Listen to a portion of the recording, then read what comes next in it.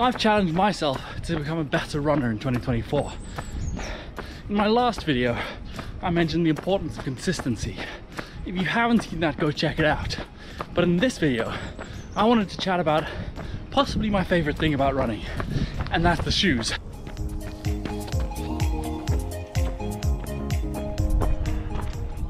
So I love all the gear that comes with running. It in itself inspires me to run more. I want to use the stuff. I want to be seen using it. I mean, I turn up at a race start line going, oh, he's wearing these, she's wearing those. I love it.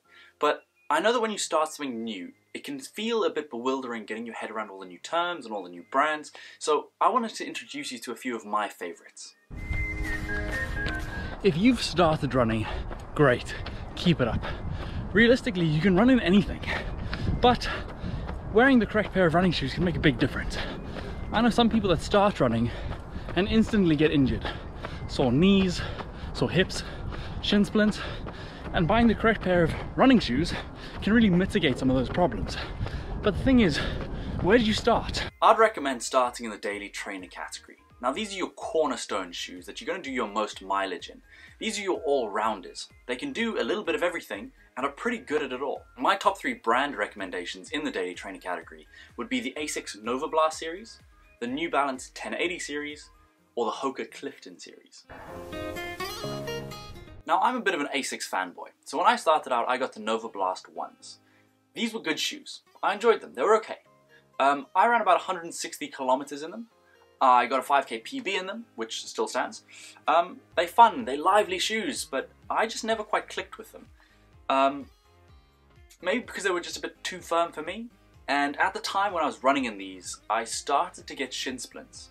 But that could have been a case of me doing too much too soon and not the shoes. So then I did some research and I bought the Nova Blast 3. Yes, I skipped the 2s. Now these were the perfect balance for me. They were firm, yet bouncy. They were comfortable, yet exciting.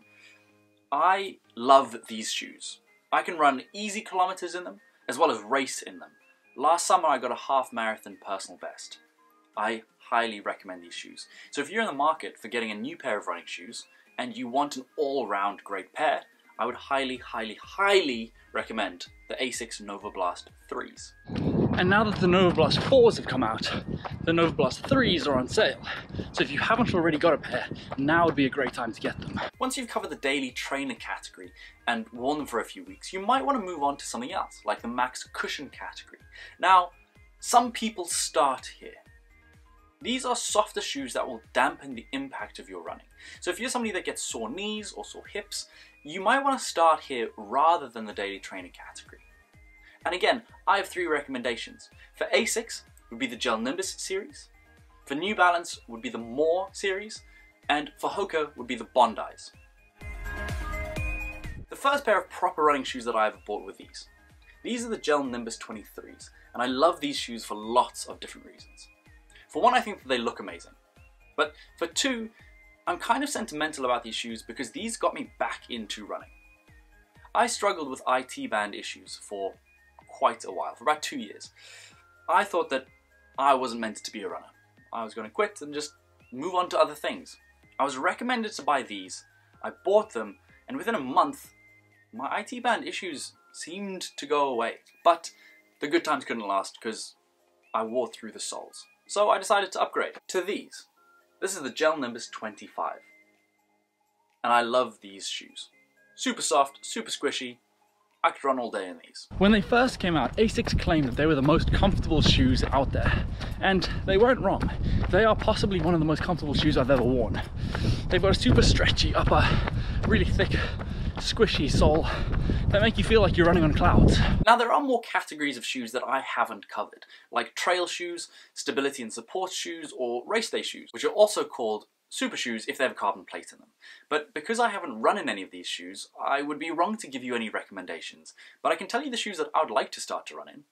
And for me, I want to stick with Asics for a little bit longer, and I want to run it in the Magic Speed 3 series. Now, that's not Asics' top shoe, that would be like the Metaspeed Sky Plus, but that would be too much shoe for me. Whereas the Magic Speed 3s would be just enough to get me closer to my PB goals. And those are the shoes that I would like to start to run in. Hopefully that gave you a good starting point to help you make your next purchase.